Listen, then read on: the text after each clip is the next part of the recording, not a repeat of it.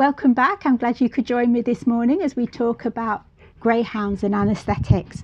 Now, vets can carry out far more treatments and investigations on our pets than they could in the past, and there's a good chance that in order to do some of those things, then your greyhound is going to need to have an anaesthetic at some point.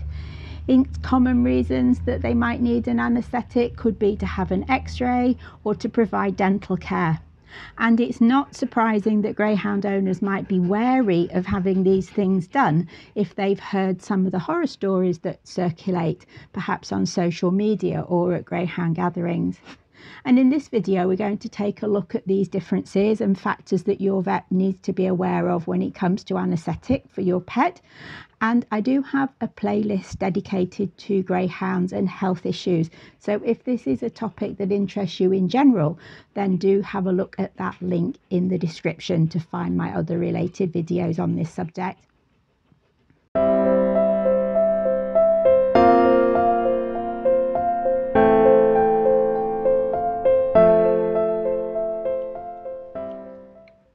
The Greyhound is the only breed of dog where sensitivity to particular anaesthetic drugs has been actively documented.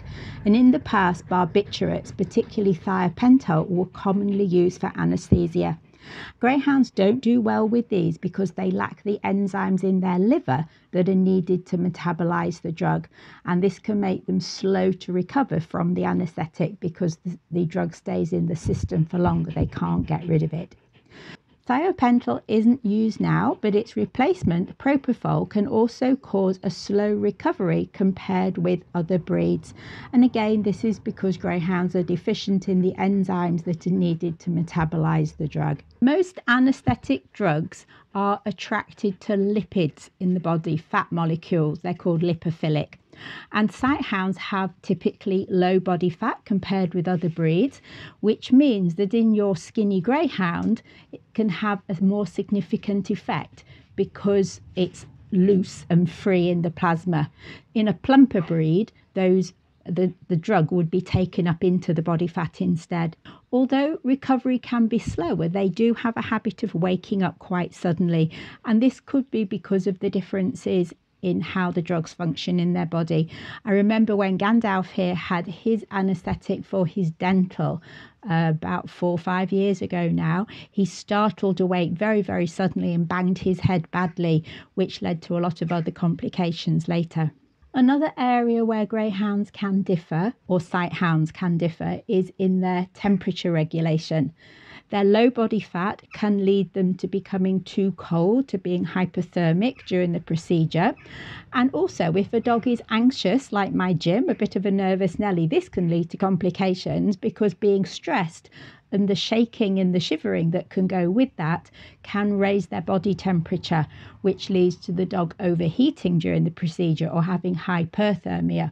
And the surgery team will monitor their temperature carefully during the whole process to make sure it stays within a safe range.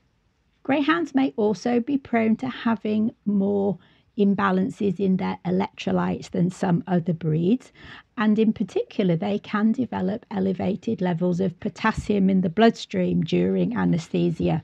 This is known as hyperkalemia. Bye Floppy, he didn't like the sound of that.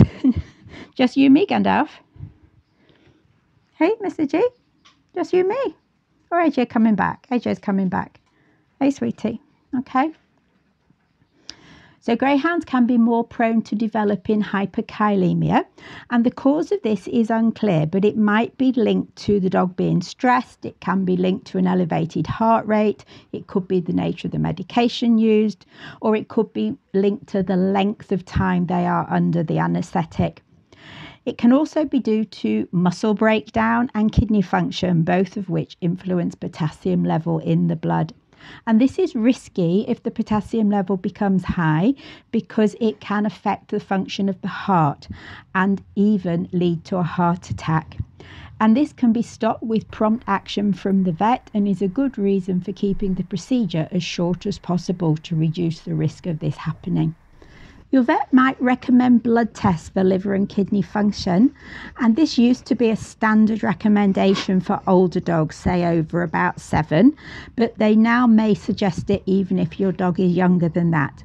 And these blood tests allow them to check whether the anaesthetic is going to be safe in terms of them having good liver and kidney function before they even start. And even if there are some minor issues, it will allow them to tailor the anaesthetic to your pet's needs. So it makes it more likely that it will be a safe procedure for your vet. It checks their resilience to undergo that anaesthetic. It's worth paying that little bit extra. My vet charges about £60 for these tests. It's not a full blood panel that could be £300-400 or even more, but it is just a couple of blood tests that they do in-house that will give you some peace of mind about how your pet is going to cope with that anaesthetic. The vet does need to know how to interpret the blood results, so obviously they need experience for this as well. And I know this information may sound alarming, but with an experienced vet, precautions are going to be taken automatically to give the best possible outcome.